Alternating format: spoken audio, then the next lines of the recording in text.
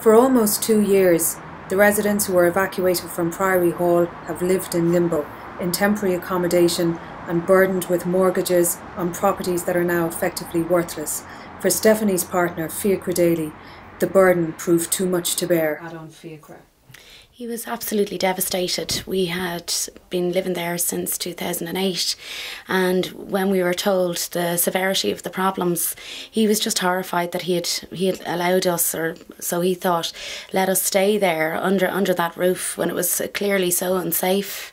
So he took that quite badly. He was always somebody who wanted to protect his family and was kind of old-fashioned in that sense, and that he wanted to provide a safe home for his children and for myself. So he was devastated about it. Mm.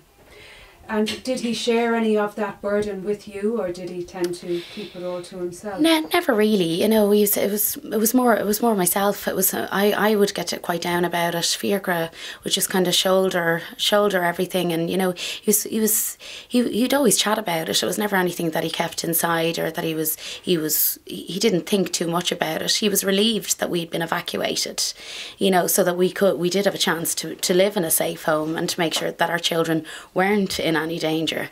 So in that sense, it was a relief for him. Mm. Why do you think he took his own life? We have a court case coming up in October, which I know Fiachra he was very concerned about. It would have been our 5th time as a young family, or a young couple with 2 very young children, our 5th time to have to move, and we were pretty certain that that would be the case in October. We had gotten numerous letters from KBC regarding our moratorium and the interest that was building up on it, and we also, the final letter that we got on the Thursday or Friday before Fiachra passed away, really upset him. I didn't think about it at the time. It was only afterwards, when he just didn't have the energy to open it, and it upset him that he usually would have dealt with things like this. He'd open the letter, and you know, he'd make the phone calls, and just on the Thursday or the Friday when he opened it, he just seemed so disheartened, and he seemed kind of beaten. Mm.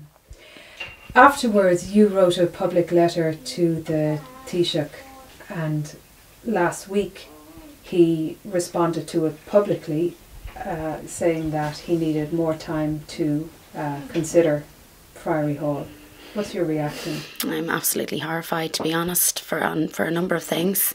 Like Phil Hogan, we've asked for 2 years for a meeting with both the Minister for the Environment and with Mr Kenny, and they've refused on all occasions, hiding behind the fact that it's going through the court, but yet they've used a very public platform to make suggestions about what might happen to Priory Hall, rather than come and meet us on a one-to-one basis, you know, or meet a representative of the people of Priory Hall. It seems that it has taken the death of Fiachra that has made them, back them into a corner. You know, to me it's too little too late, and he's had 2 years to consider all options. You know, it's not as if this is a new case and it's only just come out in the open. It's 2 years down the road. I think he's had enough time, you know, and there's been enough taxpayers' money spent on it, and also we've lost a life here because of Priory Hall. Priory Hall was the root of Fiachra's death.